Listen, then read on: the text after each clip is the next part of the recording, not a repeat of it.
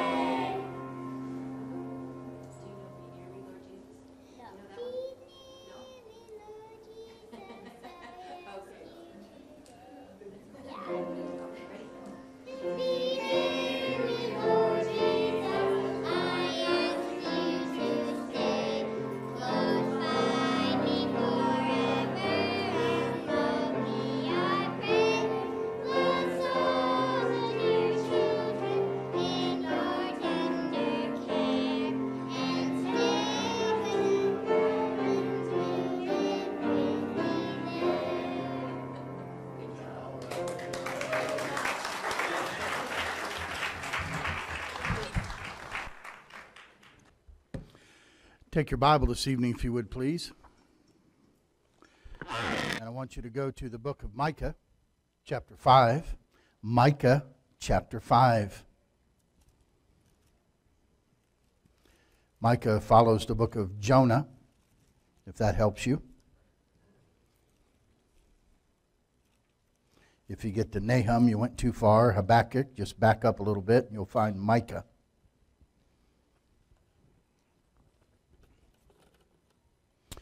Micah chapter 5, and we're going to read verses 1 through 4.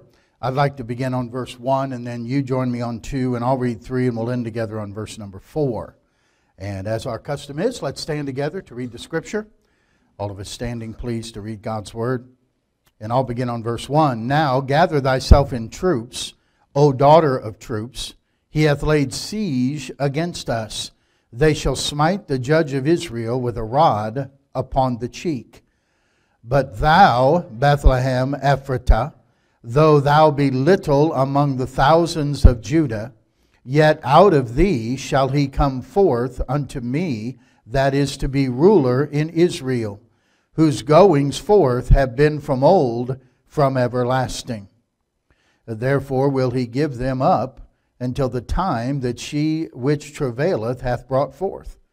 Then the remnant of his brethren shall return unto the children of Israel. And he shall stand and feed in the strength of the Lord, in the majesty of the name of the Lord his God. And they shall abide, for now shall he be great unto the ends of the earth. Father, add your blessing to the reading of our Scripture here this evening, and this wonderful prophecy of Micah, prophesying the birth of the Savior to be in Bethlehem. And Lord, I'm asking that you would help us this evening, and I know that it's so easy for our minds to think ahead of what we may have to do after the service tonight with get-togethers or family or friends, and Lord, maybe thoughts of tomorrow, but I pray you'd help us to focus and give you our undivided attention for these next few moments. And grasp a hold of the truth that is contained here in the Scriptures. And I pray that we would find encouragement, we would find help and strength from the truth that we'll glean tonight from the Scriptures. So Lord, speak to us. Give us all ears to hear what you would want to say to each of us this evening. It's in Jesus' name I ask it. Amen. All right, you may be seated. You know, a lot of people have different ideas on what the meaning of Christmas really is. For many people in our culture, it's basically a time of year when they get off work or get out of school or follow different family traditions that people have this time of year. You hear different phrases about what Christmas is all about. People say giving. That's what Christmas is all about. Chance to give to others. Or helping the unfortunate. That's what Christmas is all about. Or being with family. Family, that's what Christmas is all about. Nothing wrong with any of those things, but is that really what Christmas is all about? To our culture, many people, that's what they focus on. But that isn't what Christmas is all about. What Micah gives us here in Micah chapter 5, when he foretells Bethlehem, Ephratah, has the place that would be the birthplace of one that is going to be the ruler in Israel. And notice, it's not just a ruler in Israel, verse 2, but whose goings forth have been of old from everlasting.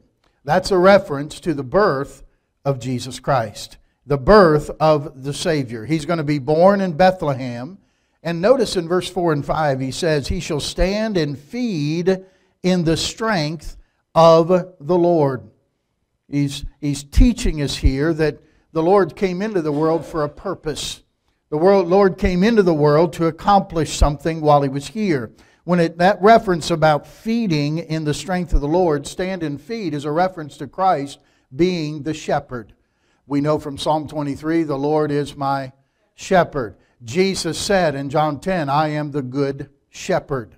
And He's going to take care of us as His sheep. And of course, the shepherd leads His sheep and protects His sheep and saves His sheep. And He came to be our shepherd. He looked at the people one day in Matthew 9. He said, in fact, look at Matthew 9, would you? We'll come back to Micah here in just a moment. But look over at Matthew chapter 9. And we'll look at Jesus' words that He spoke Himself. Matthew 9 and verse number 36. Where the Bible says, when He saw the multitudes, He was moved with compassion on them, because they fainted and were scattered abroad, as sheep having no, what, church? Shepherd. He said, oh, I'm burdened and I have compassion on these people because they're scattered about and they're like sheep that don't have a shepherd. And He came to be the shepherd. Look at Matthew chapter 26, a little bit later in the book of Matthew, would you please? Matthew chapter 26.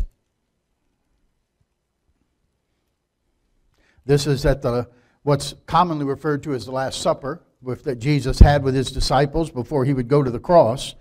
Verse 30 talks about how they sung a hymn, and then He went out to the Mount of Olives. And then Jesus said unto them, all ye, verse 31 of Matthew 26, all ye shall be offended because of me this night. For it is written, I will smite the shepherd, and the sheep of the flock shall be scattered abroad. So He's saying, again, this is a fulfillment of prophecy that not just that all the disciples would forsake Him and flee, but the fact that He's the shepherd and they're the sheep. And so He's our shepherd. And so I just want to focus tonight for a few minutes and hope I have your attention that what Christ gives us as our shepherd. He came, He's the Savior, absolutely. He's the babe in the manger, absolutely. He's the King, absolutely. He's the Lord of Lords, absolutely. But He's our shepherd. And as our shepherd, He gives us, first of all, strength. In Micah 5 and verse 4, again, that phrase we read earlier, He will stand and feed in the strength, notice, the strength of the Lord. When you think about Christ as our shepherd, it's reminding us that we don't live the Christian life in our own strength. It is not difficult to live the Christian life. It is impossible to live the Christian life in your own strength. God made it that way, so we must rely on Him. That's why He gave us the Holy Spirit of God, so we would have a comforter. We would have His power working in us and through us to live the Christian life. God doesn't help those who help themselves. God helps those who are helpless to help themselves. Okay? God helps those who help themselves. It's in the Bible. It is not in the Bible. Okay? Make sure you understand that.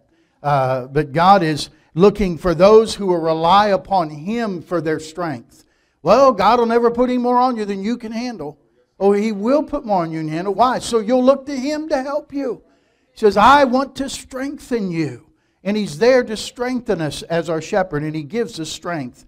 In 1969, while attempting to rescue a fellow soldier, Bob Weiland lost both his legs in Vietnam. In June of 1969, his squad walked into a minefield. When a member of his unit stepped on a booby-trapped mortar, Weiland rushed to give first aid, but he too stepped on an 82 millimeter buried mortar, a round designed to destroy tanks. It severely damaged his legs, and they had to be amputated above the knee. In a letter to his parents after the accident, he wrote on June 14th, 1969, "Dear Mom and Dad, I'm in the hospital. Everything is going to be okay. The people here are taking good care of me. Love, Bob. P.S. I think I lost my legs." That was his letter home.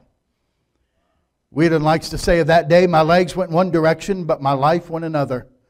He had dreamed of becoming a professional baseball player after the war, but that dream was gone forever. Many men in that situation would have become bitter, but Bob didn't get bitter. He said, "I lost my legs, but not my heart." He became a great athlete. He has completed a 3-year walk across America. He has participated in the race across America on a custom-made bicycle, and he also participated in the Hawaiian Ironman triathlon. He can bench press 507 pounds. Almost where Brother Yoder is. Getting close.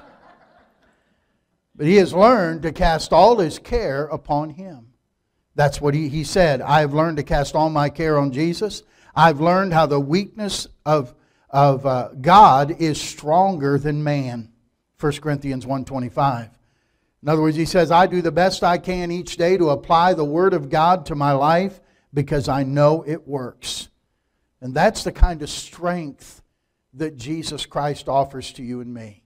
Don't try to do it on your own. Don't try to handle it by yourself. Your life doesn't have to be characterized by failure and bitterness and missed opportunities and regret. Life doesn't have to be characterized by that. He'll give you the strength to face whatever comes your way. His name will be called Emmanuel, which is God with us. Think about that. God with us. He is with us in our afflictions. He's with us in our loneliness. He's with us in our disappointments. He's with us in our failures. He's with us in our victories. He's with us in our moments, our worst moments, but He's with us in our best moments.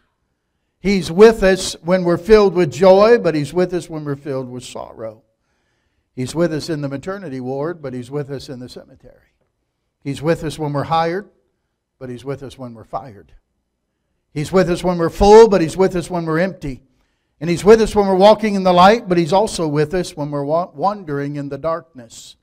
God with us. He's a with us God. He's there to help us and strengthen us no matter where we are, no matter what we're experiencing. He's with us.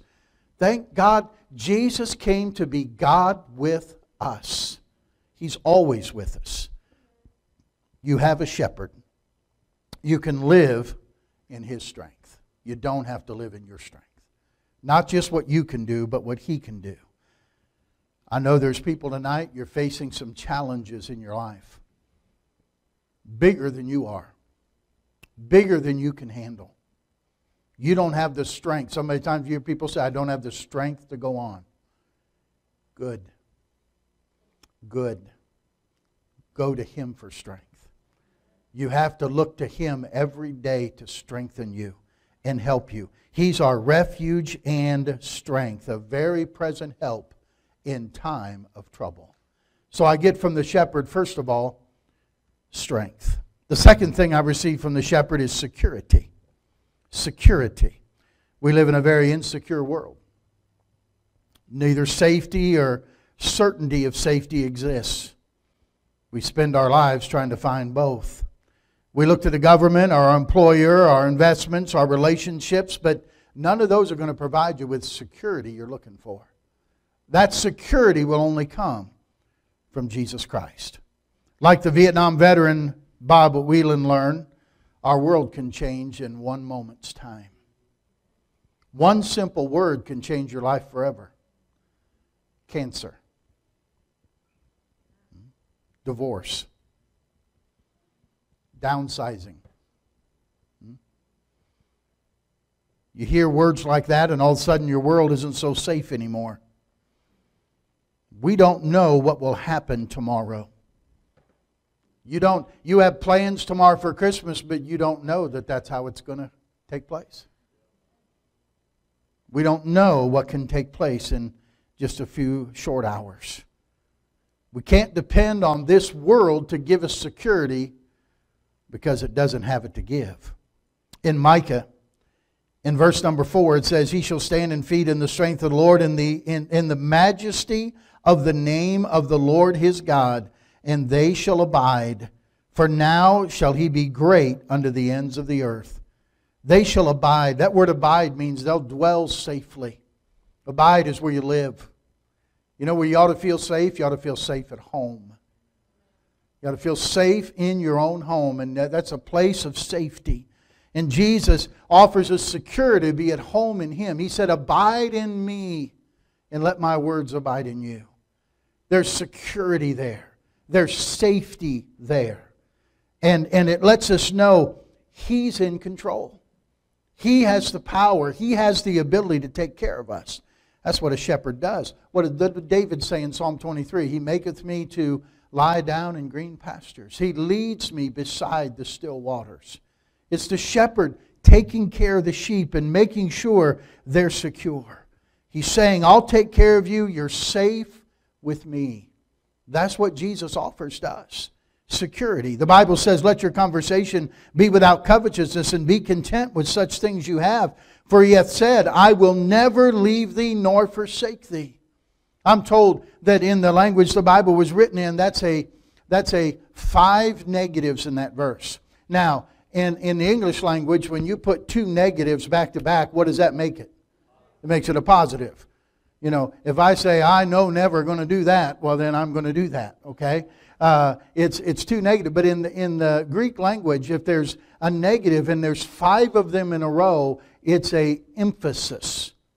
And literally what that verse would read, if we read it literally as it was written, it would say, I will no, never, never, never leave thee nor forsake thee.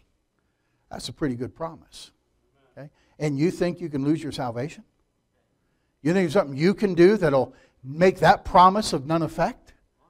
Jesus said, I give unto them eternal life, and they shall never perish.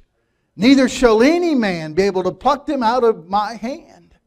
I'm in the hand of God. I'm in the hand of Christ, and His hand is in the hand of God.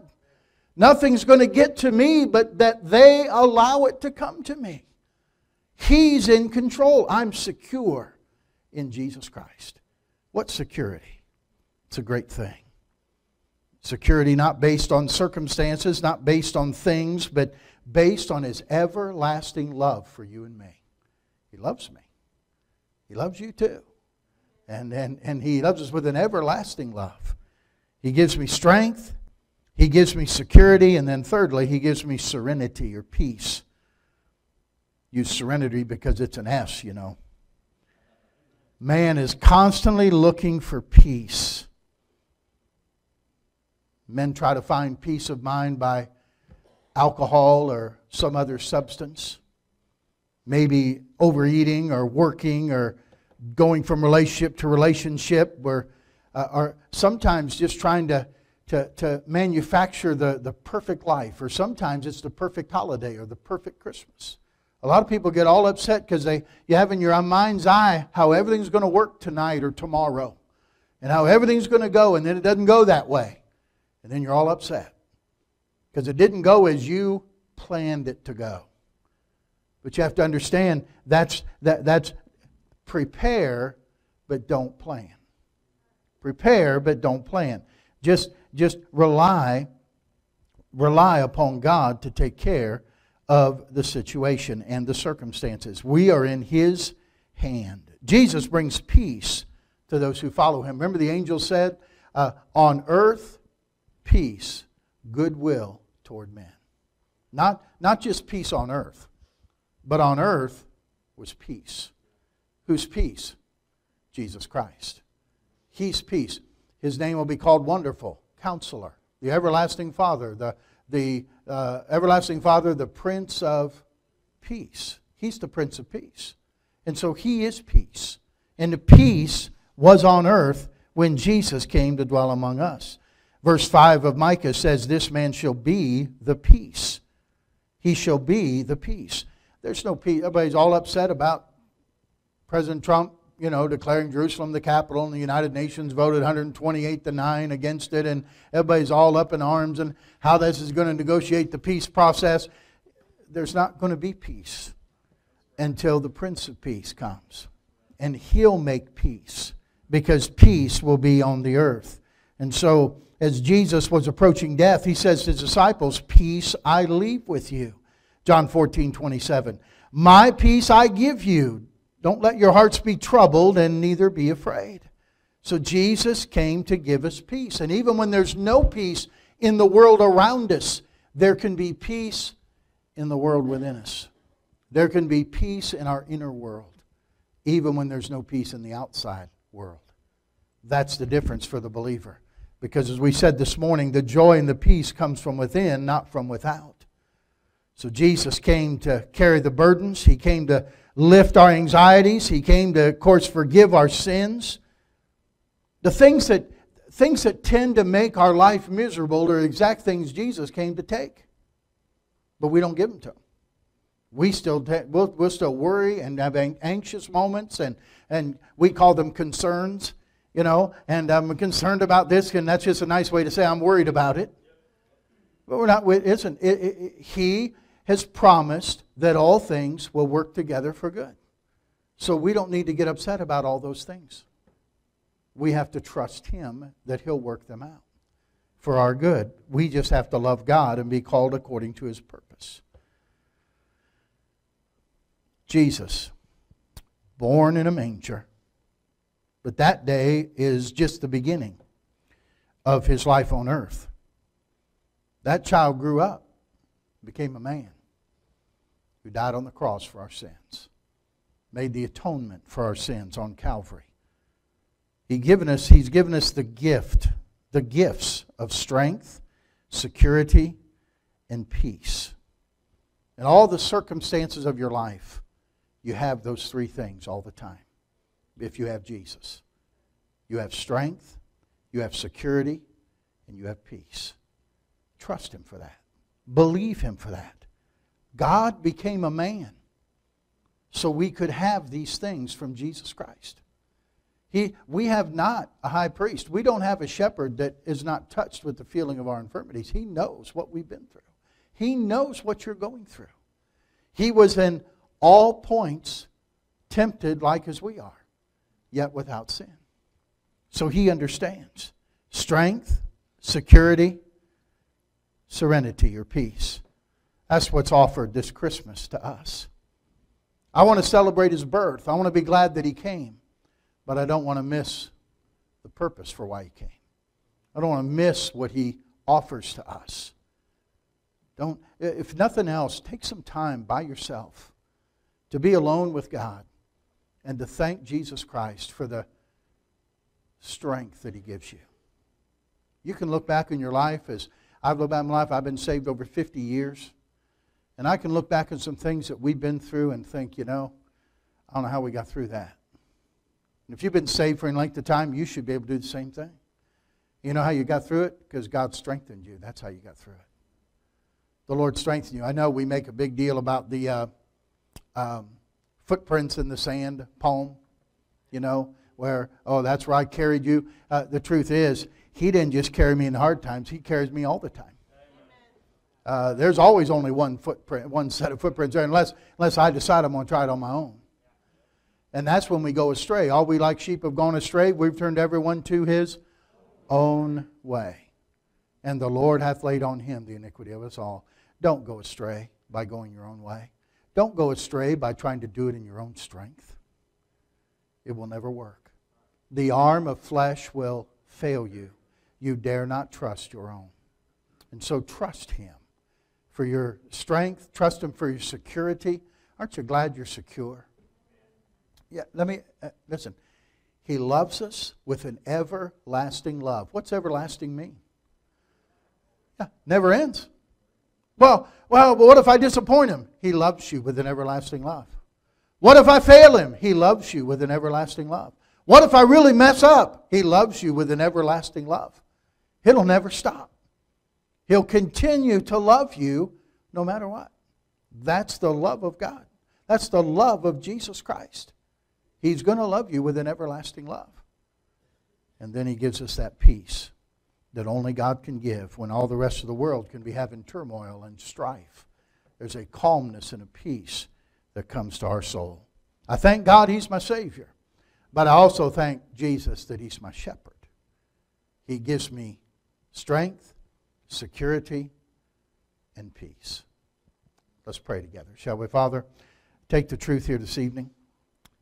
And I pray, Lord, that each of us would enjoy and we would realize and grasp what You have for us and what You have given to us by being our shepherd. Thank You for guiding us and leading us and providing for us. But Lord, particularly tonight, for the strength You give us. I know there's folks in this room that are looking at some difficult battles. Relationships, marriage struggles, physical struggles, struggles with children, struggles at work, struggles financially. And Lord, they're weary. They're looking at it and say, I don't know if I can do this. And Lord, strengthen them. May they look to You. May they say, I can do all things through Christ, which strengtheneth me. May we realize we're secure in You. That, Lord, You're going to love us, and You'll always love us. And You'll always be there for us. You will never leave us nor forsake us. There's no need to be insecure as a believer. Thank You for the peace that passes all understanding. Thank You for the peace that You give to us.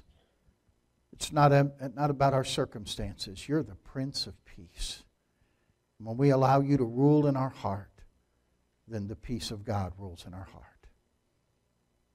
We love You, Lord. Thank You so much for becoming a man and being our shepherd. I pray that You'll minister to people this evening. You'll be with each of us as we have our different get-togethers and celebrations. And I pray, Lord, You'd keep these thoughts in our mind and our heart. And we'd take time to pause sometime tonight or tomorrow and just say, Jesus, thank You for Your strength, for Your security, for Your serenity, for Your peace that passes all understanding. Heads are bowed and eyes are closed. I'm going to finish praying here in just a moment. I'm not going to give an invitation per se this evening. But I wonder if you're here tonight and you say, Preacher, you know, on this Christmas Eve, I needed to hear that. I needed to hear about Christ being my shepherd and the strength and the security and the serenity that He brings. And I will take time in the next day or so to just quietly sit with my Lord and thank Him for those gifts to me. Pastor, pray for me this evening. The Lord dealt with my heart tonight. Will you slip your hand up, Christian? Yes. Amen. Amen. That's wonderful. You may put them down. Father, thank You for speaking to our hearts tonight. Thank You for people who are sensitive to the Holy Spirit.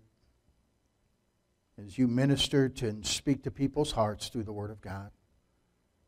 Lord, I pray that we wouldn't just conform to the world in our celebration of Christmas, but that we truly would focus on Jesus Christ and not only Him coming to earth and Him being our Savior, but what He means to us as our Savior and our Shepherd. So, Lord, we love You this evening. Pray Your blessing on each family, each individual that's here. And please give them safety. Lord, some will be traveling tonight or tomorrow, and I pray You'd watch over them. And please give them journey mercies on their travels. Lord, bless the times with family and loved ones and those whom we need to witness to in our families over these next few days. Give us opportunity and boldness to take the opportunity to tell them about the Savior. It's in Jesus' name we pray. Amen. In 1847, you want to come on up? In 1847, a poet in France was commissioned to write a poem for the Christmas Mass. He did so, and it was immediately widely accepted throughout France and soon Europe. An American writer, John Sullivan Dwight, felt that this wonderful Christmas song needed to be introduced to America. He saw something in the song that moved him beyond the story of the birth of Christ. For John Sullivan Dwight was an ardent abolitionist, and he strongly identified with the lines of the third verse of this song, which says, "Truly he taught us to love one another. His law is love, and his gospel is peace. Chains shall he break, for the slave is our brother, and in his name all oppression shall cease." The text supported Dwight's own view of slavery in the South. He published in his magazine his translation of O Holy Night, and it quickly found favor in America, especially in the North, during the Civil War. Both the French author and Dwight were old men when on Christmas Eve, 1906, Reginald Fessenden, a 33-year-old university professor and former chemist for Thomas Edison, did something long thought impossible. Using a new type of generator, Fessenden spoke into a microphone, and for the first time in history, a man's voice was broadcast over the airwaves. And it came to pass in those days that there went out a decree from Caesar Augustus that all the world should be taxed. He began in a clear, strong voice, hoping he was reaching across distances he supposed he would. Shocked radio operators on ships and astonished wireless owners at newspapers sat slack-jawed as their normal coded impulses, heard over tiny speakers, were interrupted by a professor reading from the Gospel of Luke. To the few who caught the broadcast, it must have seemed like a miracle. Hearing a voice somehow transmitted to those far away. Some might have believed they were hearing the voice of an angel. Fessenden was probably unaware of the sensation he was causing on ships and in offices. He couldn't have known that men and women were rushing to their wireless units to catch the Christmas Eve miracle. After finishing his recitation of the birth of Christ, Fessenden picked up his violin and he played O Holy Night, the first live song ever sent through the air via radio waves. When the carol ended, so did the broadcast, but not before music had found a medium that would take it around the world. Since that first rendition at a Christmas service in 1847, O Holy Night has been sung millions of times in churches in every corner of the world. And since the moment a handful of people first heard it played over the radio, the carol has gone on to become one of the most recorded and played spiritual songs. And Bob's going to sing for us tonight to conclude our service, O Holy Night.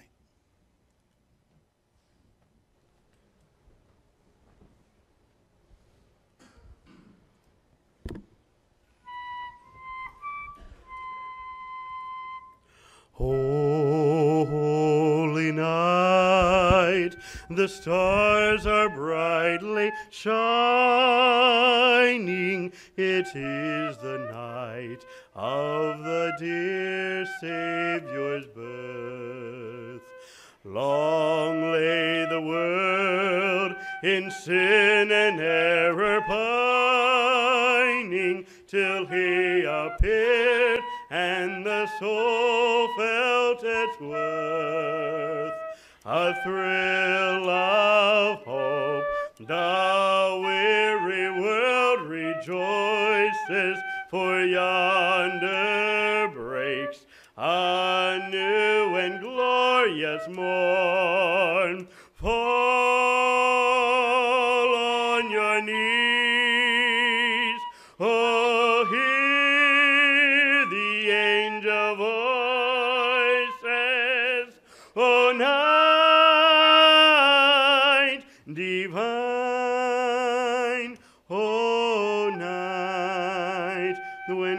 Christ was born. O night, O holy night, O night divine. Truly he taught us to love one another, his law, his love, and his gospel is peace. Chains shall he break, for the slave is our brother, and in his name all oppression shall cease. Sweet hymns of joy in grateful chorus raise we, let all within us praise his holy name. Christ is the Lord, oh praise his name forever, his power and glory evermore proclaim, his power and glory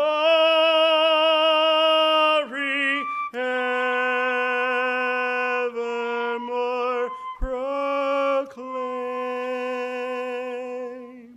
Amen. Amen. That's good.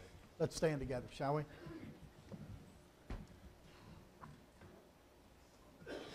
Father, we thank you now for this evening. Thank you again for the wonderful night when our Savior was born.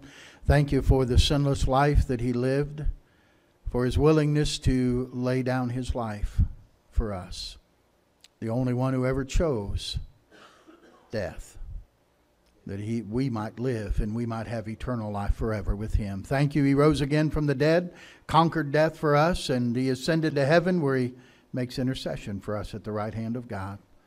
Lord, we love you. Thank you for all you've given to us and all you've done for us, way far and beyond what any of us would deserve. And we're thankful for your grace.